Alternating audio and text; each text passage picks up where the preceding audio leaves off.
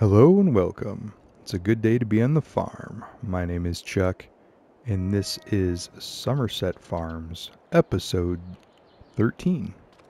And in the last episode, we had just cultivated the new field I bought with our new cultivator, which was much larger than our previous cultivator, and that field was much bigger than, well, pretty much every other field that we have, except for 34.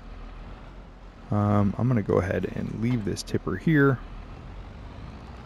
because we're actually going to go, and I was about to switch to April, and then I realized that we just planted 3 fields today, and they probably need rolling.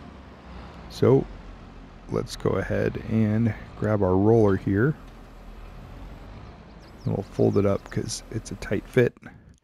But yeah, so our field 36 is pretty big. Our field 40 is just a little bit bigger. That's the one that we just cultivated, but we're not ready to plant it today, and we're expecting some rain. But we have these 3 little fields, 18, 34, and 33, that need rolling. So we're going to go ahead and try to get that done before the rain hits today.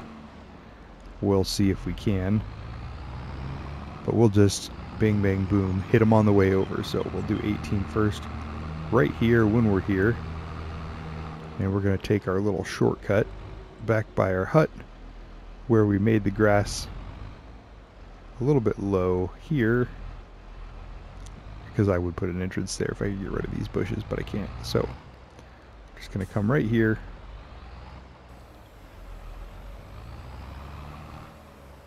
and get this bad boy rolling like so.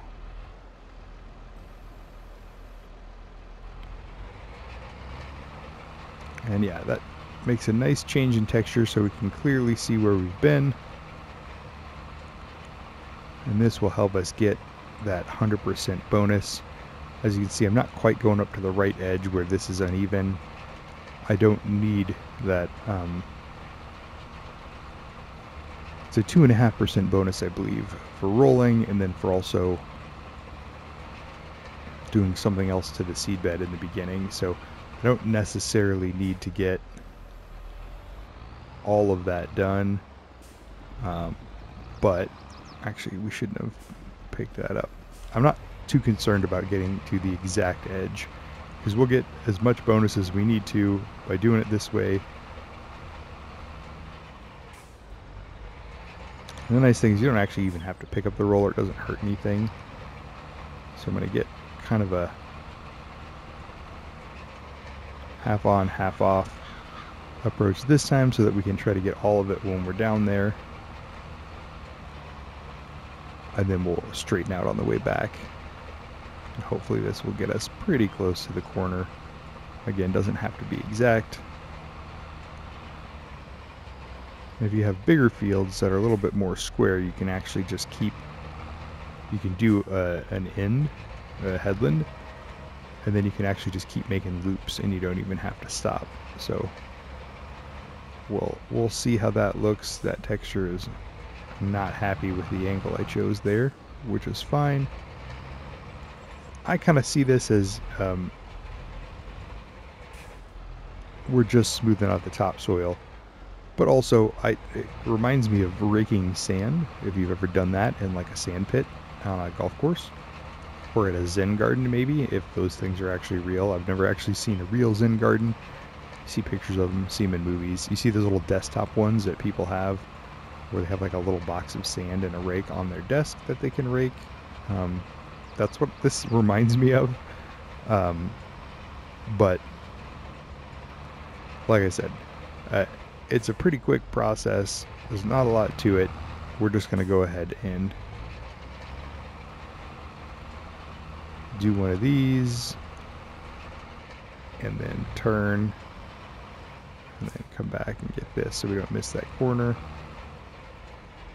and then just get going.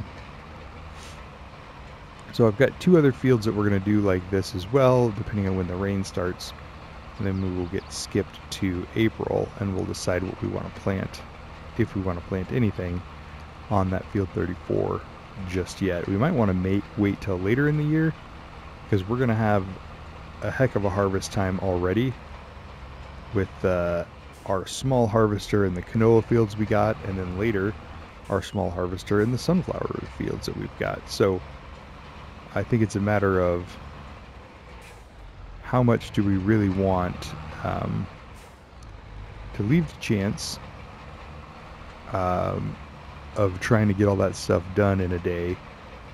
And again, when you have one-day months like this that we're doing, and you have all one type of crop, like our three or four sunflower fields that we have, and we have a small harvester, number one, we can just struggle to get all that done during the day regardless. And number two, if we get rain on that day, you lose your yield. You lose like 30 to 40% of your yield if you try to harvest in the rain. And I have had days come up where I've had 3 big fields of wheat or barley or something like that, and it's raining, and it's the last day that I can possibly harvest them, so I have to just harvest them with that yield deduction for the rain, and nobody wants that. Alright, so this field is done. As you can see, it wasn't pretty. We missed some spots. It's fine. We're just getting as much of the bonus as we can on this field here, and then we're going to just actually cut through the bushes because this is our field right here. Now we're not going to drive on that field because that would kill our crops, because crop destruction is on. But that way we don't have to drive on this road where everyone is driving like a maniac. And so we'll cut around the corner here.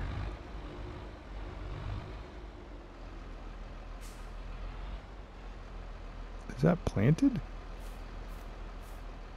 It just looks a different color. It's weird. I thought there was enough room to get by hugging the bushes here.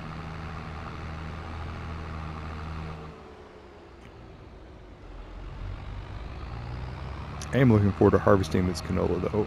This is kind of the first really big field that we worked.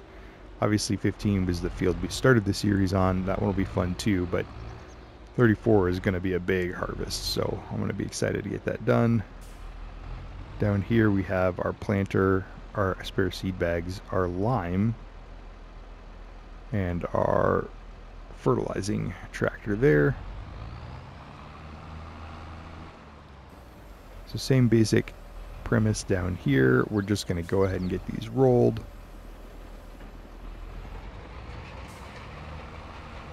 And you can just see from that, what, 8 or 9 row planter we have down to this, it just obviously changes the texture, but we're just going to get it to be a little bit smoother and a little bit just kind of packing those seeds in, making sure that they're going to germinate for us. So I don't know, rolling is something I haven't done a ton of, but I understand why they put it in, and most of the time I don't bother just because it's only a couple of percentage bonus. Like I can get to 95% pretty easily.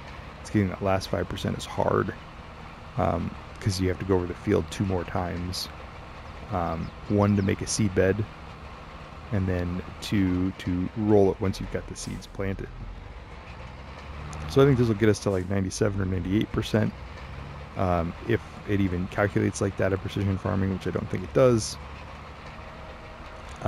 Or, you know, closer to that 100%. But since we have a roller that they gave us and the equipment that we had, and we did actually roll field 15, or we had Fred roll it for us when we were hiring him to try to figure out that field, because we were doing like 3 things at once on that one.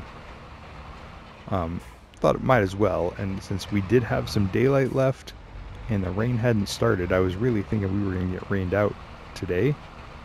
Thought it might be a good idea to go ahead and just get this done. So that's how we got here. So yeah, I'm just interested to see, let me see if I can check this while we're running this row, what kind of crop we want to plant. So we're in March.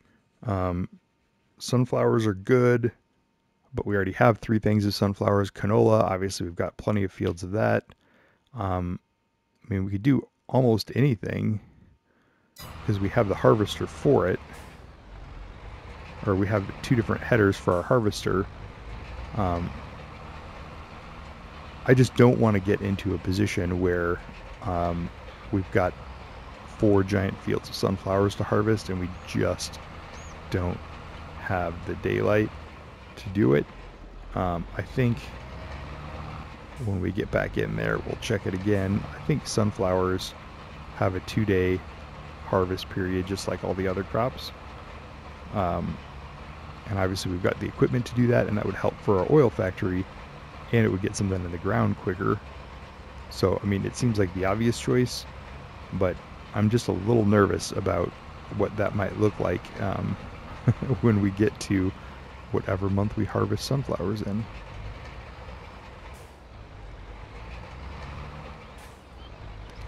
So yeah, we'll get a row going here and we'll take a look again. So sunflowers, we can plant them next month too, so that's fine. And they harvest in October, November. So yeah, we have a 2-month time frame to plant those. So as long as some of ours start popping up in October, we should be fine to grab the other ones in November. That would still feed into the oil factory, which is probably what we should do year 1. You can see that we were hitting the end there. At this point, we'll just turn around and go up and back. If we can turn tight enough to do that.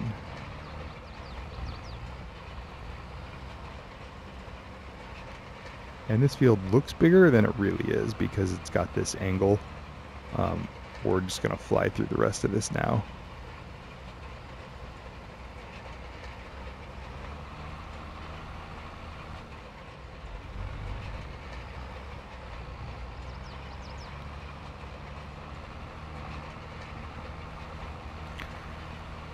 But yeah, I don't know.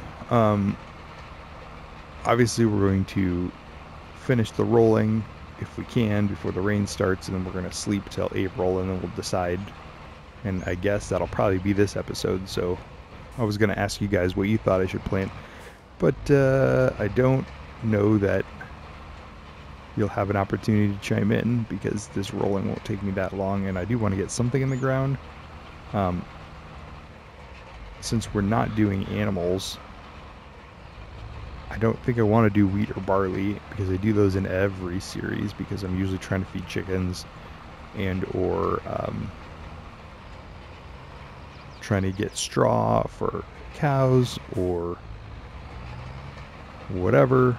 You know what animal I haven't done a whole lot is pigs. Just in general, I tend to do a lot of grass care, which helps cows and sheep, but I don't really do pigs, which is because I don't actually do that much crop farming, which is exactly what this is, just a ton of crop farming. So interestingly enough, this might be the farm to do pigs on if I decided to, but the really funny part about that, I think, is that that starting area that we abandoned in episode 1 because we didn't want to start where everybody else starts on this map, I think that is near the pig enclosure. So we've got this swath of fields running across here where we're following the high yield bonuses, the 108s, 109s, 114s that we're getting on the fields that we have purchased. But it ran us away from where the pig enclosure was. And we're spread out enough, it probably wouldn't be that surprising if we ended up getting that enclosure back at some point. But I'm certainly not ready for pigs now. Again, this is my actual farming one. Like this is the one we're trying precision farming on.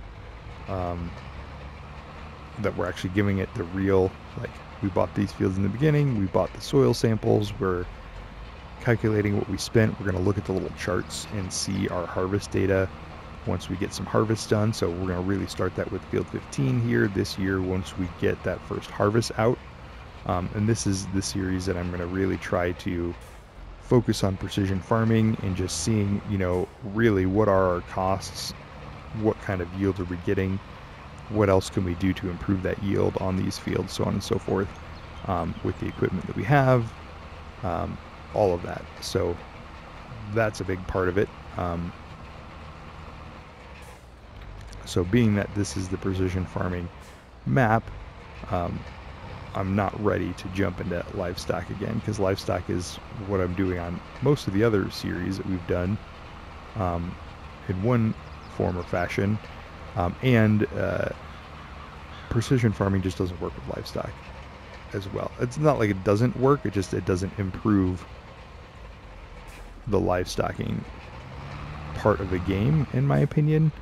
I mean, it does if you're really growing the crops for everything, so I would think for this one, for actually pigs, it might, because you need to feed them like 6 different things to get their 100% bonus. But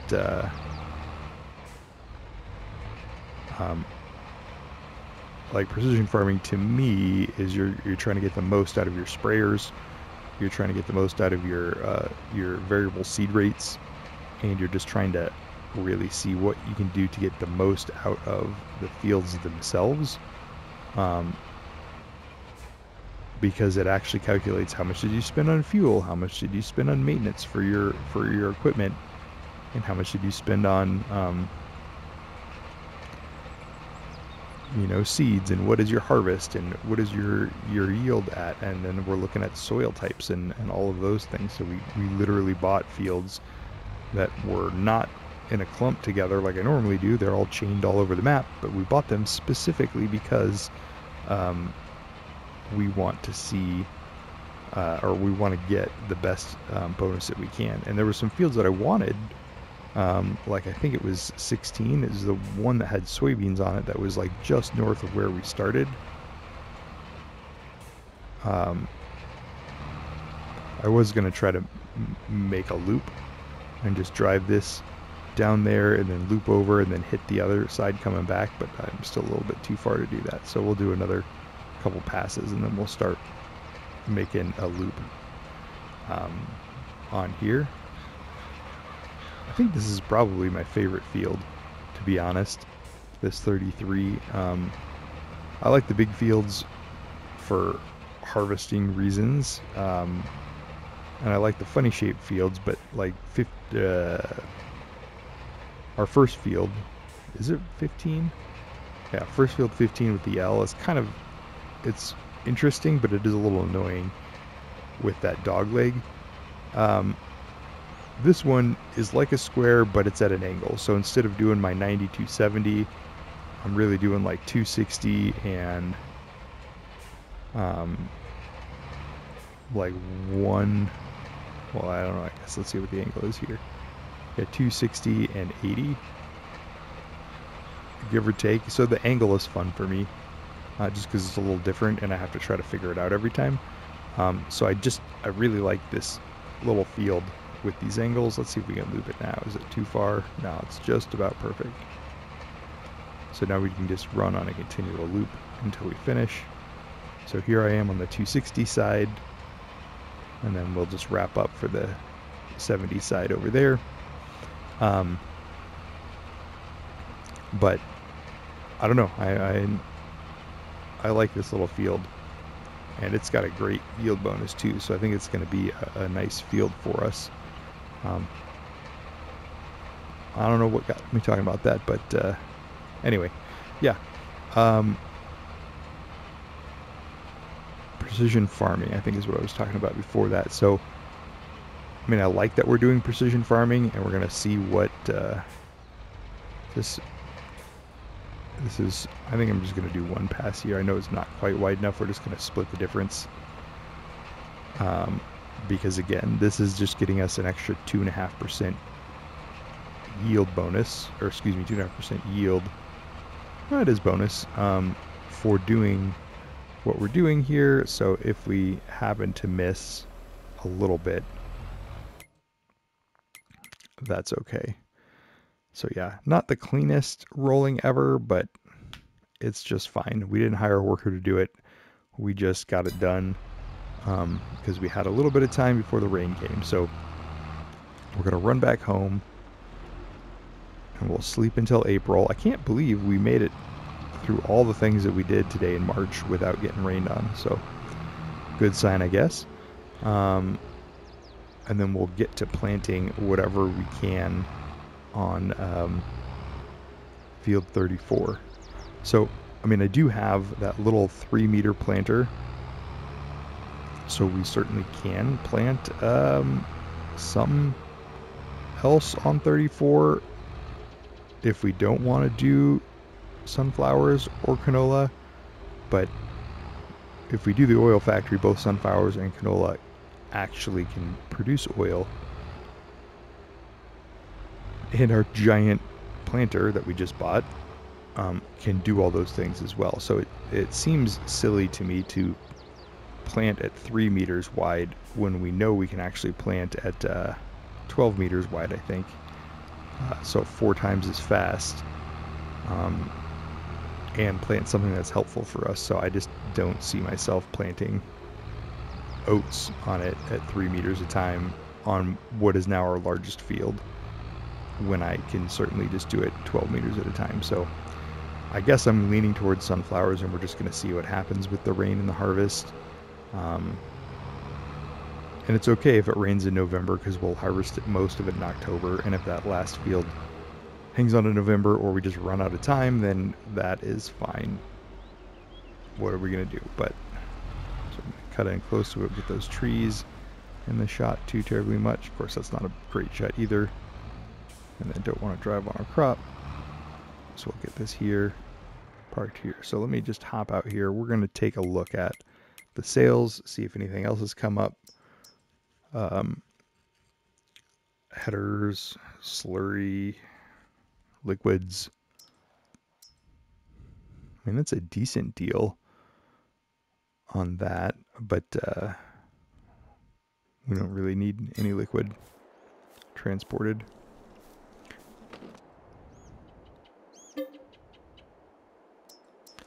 So we'll go ahead and sleep here and see what happens in April.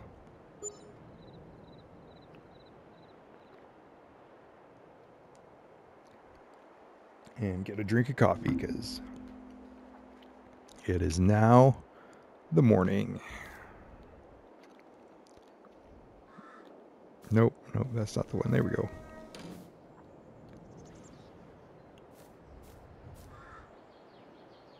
That's looking pretty good. I really do love when the canola fields turn yellow. I just really like what that looks like on, I don't know, it's just a nice look. And I don't know, canola is one of my favorite crops, not only because it's a bumper crop, it does really well, but also because the looks of it, it just looks really nice when it's ready to harvest.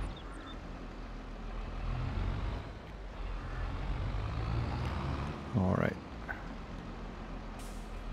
So this roller, you can't set it down unless it's unfolded. So we'll unfold it like that.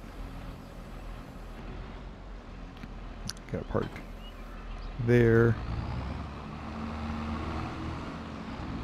Really need to open up this other door so I can make a full loop and not have to make such a tight corner there. Let me just...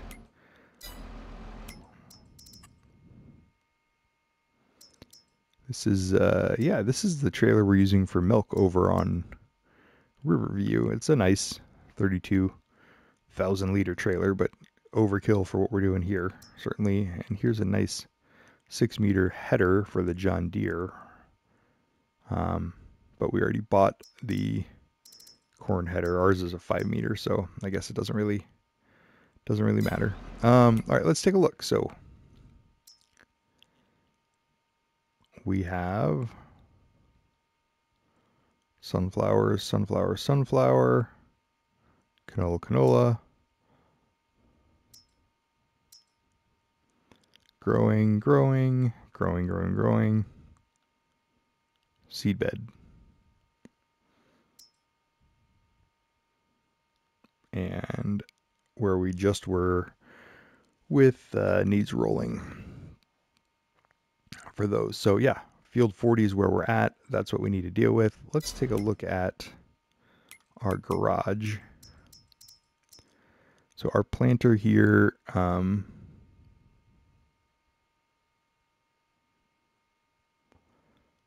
Sunflowers, soybeans. Ooh, we could do soybeans. Interesting. Soybeans would be different, and we have a harvester that we could use that for. When can we plant soybeans? Yeah, now that it's April, we could plant soybeans. It's still an October, November harvest, so we'd be fighting the harvest with the sunflowers. So that's really not that much of a bonus because we would have to harvest at the same time we're already harvesting something, so we're still facing the same rain problem. But it would be an interesting, different crop for us to get. That's good to know. And here's our harvester with our two headers, our crop header and our corn sunflower header.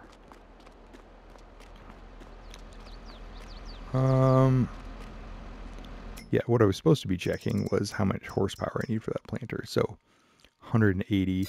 Pretty sure this medium tractor we're in is the McCormick, and that is 264. That has plenty for that.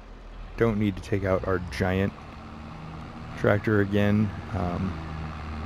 This one does already have a weight on it, so we'll run over, look at our planter, make some decisions. Oh, that looks really nice now that those have popped up.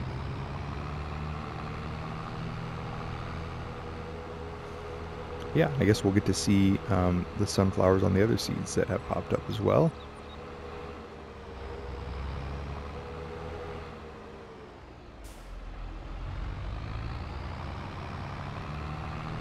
And I don't think we're going to have too much trouble with weeds this year because I think we plowed a lot of our stuff, if I remember right.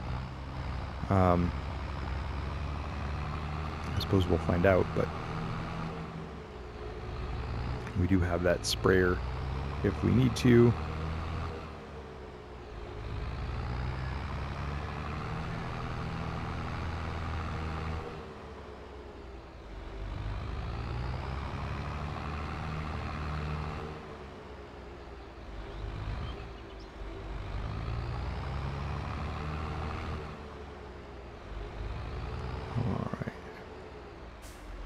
So this is our little second yard here.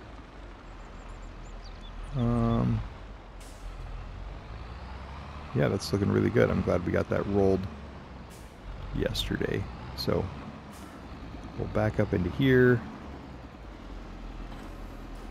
Grab this. Still got 38% seeds and a lot of fertilizer. Is that fertilizer? Yeah, I think so. Alright, so let's go ahead and, since we're here, let's just put some more seeds in.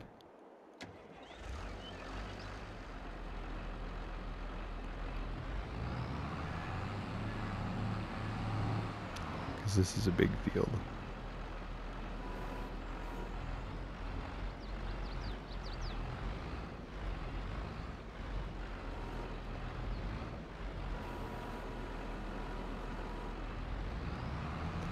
And luckily this fertilizer spreader on the back is our counterweight, otherwise we'd have trouble lifting this high enough with this little tractor, but gotta open the lid.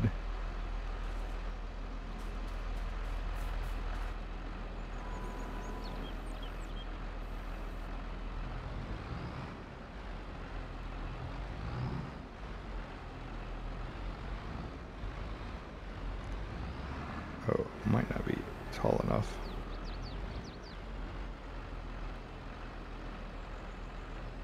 Just gonna get it right on the end there.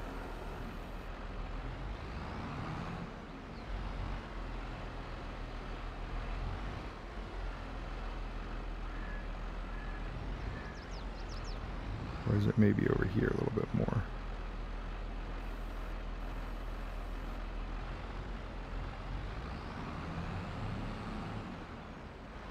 Nope.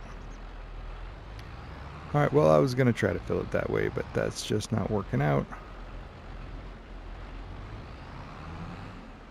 Oh, jeez. I'm not treating my equipment very well. Alright, we're going to drop this right here on the ground and we'll just fill it the way that you can't see me fill it. So if we just jump in here, we should be able to just start filling. Yep. I wonder if it was filling there for a second. So it went all the way up to 89. I think we were filling from the back just being next to it. And not actually even messing around with it. So we're probably going to need to refill one more time, but luckily we have this other bag of seeds that is laying down. Let's see real quick if we can stand that up again.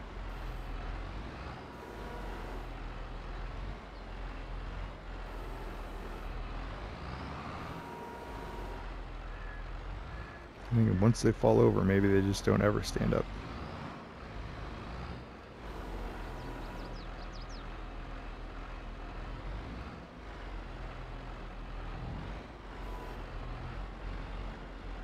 Now that I'm here, I just want to know. Great content right here. Just trying to get this.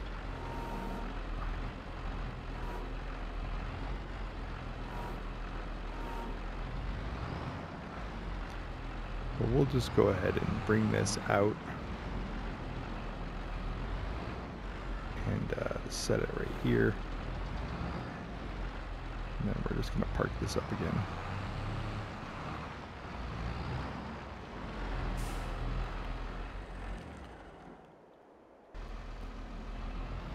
Okay, we'll loop back around for that if we need it. I was going to bring it over to the other field for us, but it's not that far, and clearly I can't fill it from the forks anyway very well, so we'll just come over here. And as much as I'd love to try soybeans, I just don't think we're going to do it. I just think that it's not necessary to try to do soybeans when we know we can do something with sunflowers, and if the harvest date went a month later or a month earlier, I would totally do soybeans just to have the variability in the months that we're harvesting. But since it's harvesting the exact same 2 months as sunflowers, the sunflowers are going to be useful for us with our oil factory, where the soybeans would just be something we'd put in our silo or cell. So I just don't see the point in doing that. It's not actually helping us that much. So anyway, we're set up to plant. We're actually at time though, so I'm going to go ahead and stop the episode here. And if you do want me to do soybeans versus sunflowers, let me know in the comments below, and I will wait a day or two before I record the next one, and we'll see what you guys say, and we'll go from there. So thank you guys so much for watching. If you liked it, please hit that like button, subscribe if you haven't, and I will see you guys in the next one. Take care. Bye-bye.